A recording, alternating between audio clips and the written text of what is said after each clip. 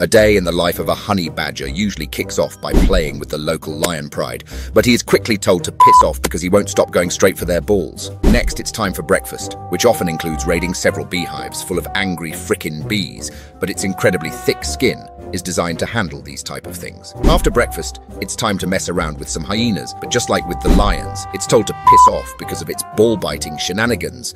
This makes the little honey badger depressed, so he finds the closest life-cancelling snake and lets it bite him, so he passes out, only to wake up a few hours later with an incredible hangover due to his powerful resistance against venom. This has also made the little menace hungry, so he goes for the biggest and most powerful snake he could find. As he wrestles the snake with complete and utter control over the situation, he gets third-partied by a couple of wild dogs, which isn't really a problem at all for the little devil. And soon enough, he wins the little tug-of-war contest, securing the loot, ending the day by the river, messing up some crocs.